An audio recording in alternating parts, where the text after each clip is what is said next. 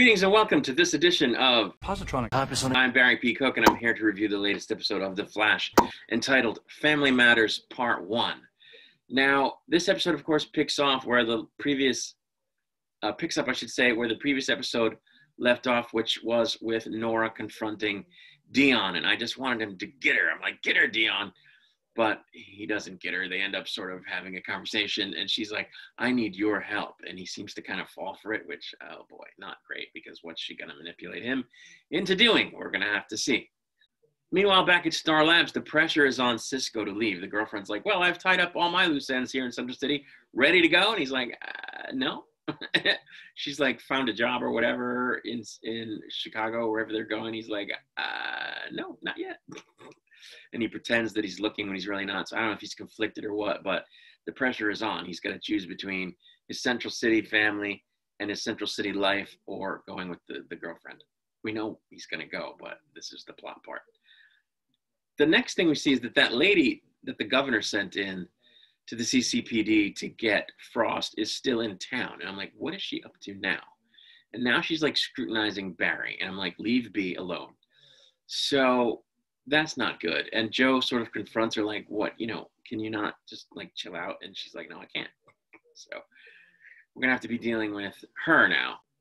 Back at the lab, they're trying to train Fuerza so she can help them fight Nora and or Dion possibly, although they think she wants to kill Dion, so I don't know, but they're training her so that she can contain her powers and activate them at will and help team, Flash. But we see that Caitlin really seems to have adjusted well to Frost being gone, which she said was going to devastate her. She seems very well adjusted, which I don't know. I suppose that's what they're not going to. They had an option, I guess, to show her be like devastated and moody or just normal, and they went with normal. It's kind of hard to believe, but whatever. Next, we have a psych attack, and Flash, of course, goes to deal with it, and everything turns out okay because they get away or whatever after a confrontation. But in the interim, Psych has attacked Barry with these like purple energy tentacles. And Cisco talks about it, and he says, he attacked Barry with these magenta tentacles. Magenticles, if you will. And I thought that was pretty funny. Then we cut back again to the lady, and she's talking to Joe, who is still trying to talk her down. And she reveals that she has cure bullets with the metahuman cure loaded up into it, and that she intends to use them on metahumans. And I'm thinking she's crazy out of her mind.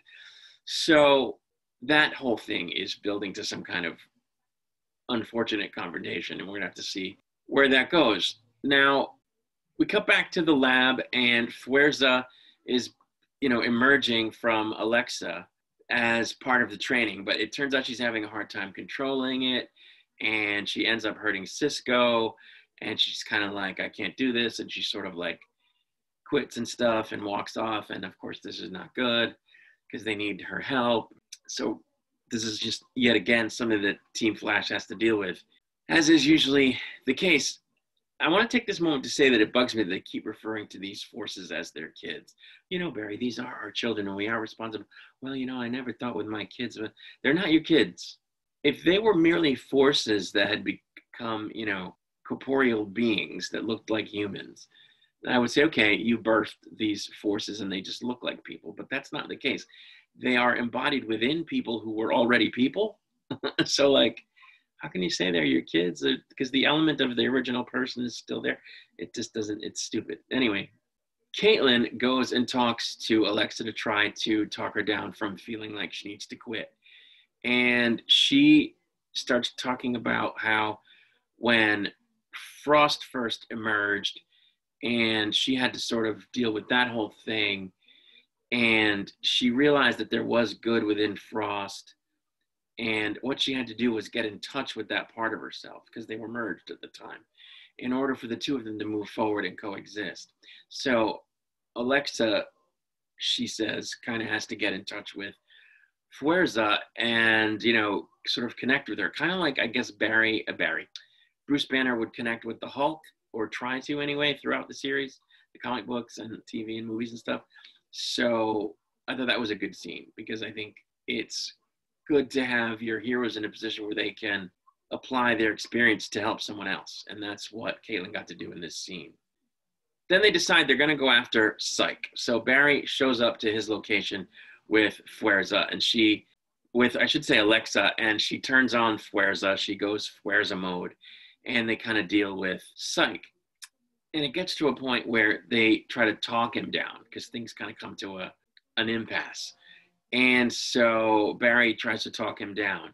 And a lot of times these talking down scenes where Barry or the team is talking down a villain, they're pretty poignant. This was kind of, I wasn't feeling it, but whatever, it saves the day. And they get Psych to sort of agree to work with them because they explain to him that Nora is after him and so forth and so on. So he reluctantly goes along.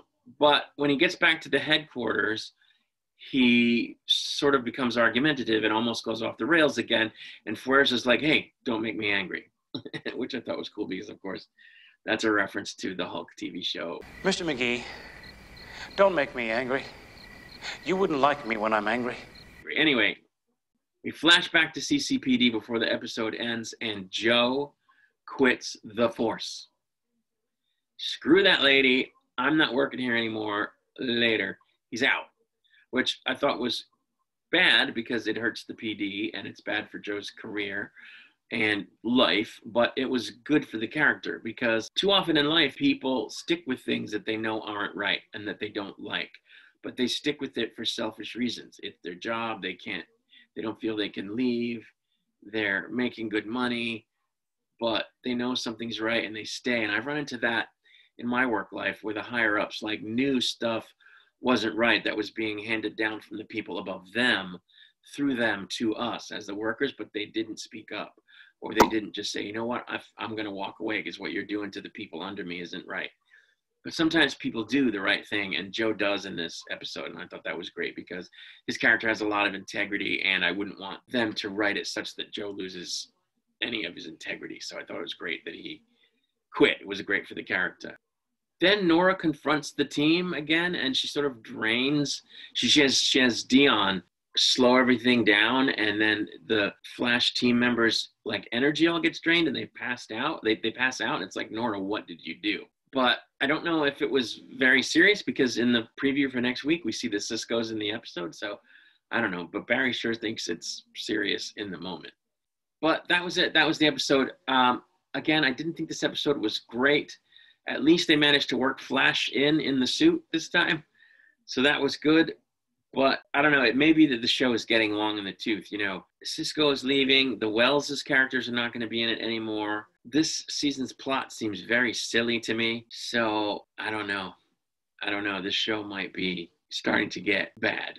We know there's going to be at least one more season. Maybe they'll turn it around. Maybe the rest of this season will get good. I don't think it's great, but that's what's happening in the episode. But I'll be back with a review of the episode next week. Until then, I leave you, as always, saying peace and long life.